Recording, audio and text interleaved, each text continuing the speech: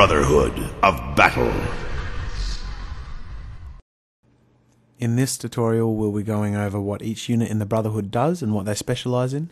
So we'll start off with the Knight. The Knight is the big buff fat dude, and he is really good in hand-to-hand combat, but you've got to make sure that he's not a target of ranged people. So get him in combat as fast as possible before he's killed off, because he'll be one of the first to go because he does so much damage.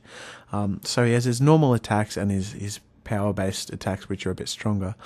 He also has a battle cry buff, which will increase all friendly units within range their attack damage for about 20% for 5 turns. So he's really useful. And his unlockable ability is Whirlwind, and that hits all units within range for a high amount of damage. So it's good for killing off a whole bunch of people. Next we have the Mage, and the Mage is really good for group attacks, so when you want to damage a high amount of people, you go in and fireball them, and that will concentrate on one person but also hit everyone around that person for an amount of damage.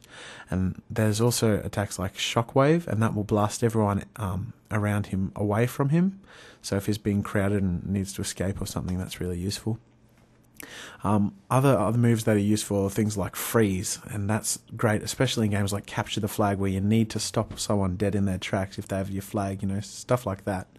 And his unlockable ability is Empower, and basically when Empower is used, anyone in range has their power level or their mana increased by a certain amount. Next we have the Ranger. The Ranger is a really useful scouting unit, so especially when a game starts off and you need a scope of the map, send the Ranger in first, because he'll be able to use his scout ability to reveal a large portion of the map. Now, the Ranger isn't really built for lots of combat. He's more of a unit to back up and that sort of thing. He's really useful when you want to capture a flag and get it back to the base as quickly as possible, because he moves the fastest of all the units.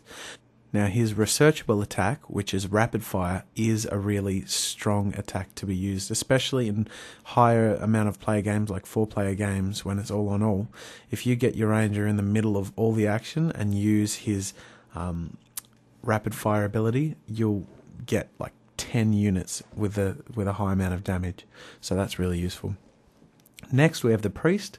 The Priest is one of the most valuable units of the Brotherhood, just because without him your guys are pretty much, dead and can't be healed, so you need to make sure you protect your Priest, keep him at the back of the troops when you march into battle and stuff, and make sure he's always healing others. And if he's getting damage, use the area heal ability, because it will also heal himself.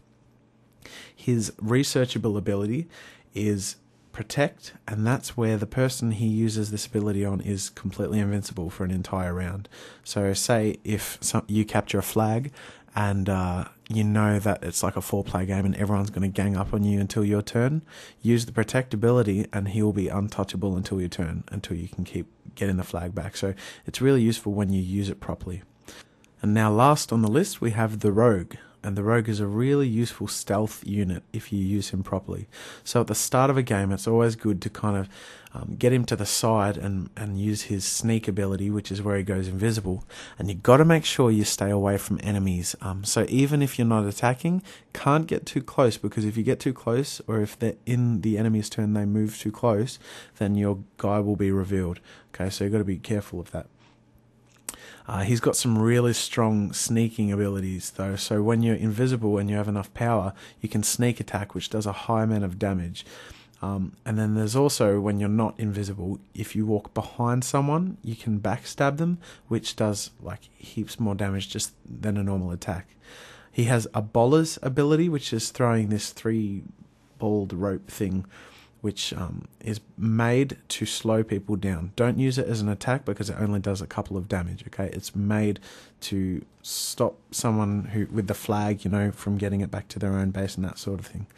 And his researchable ability is one of my favorites. It's Assassinate, and it's a one-hit kill thing.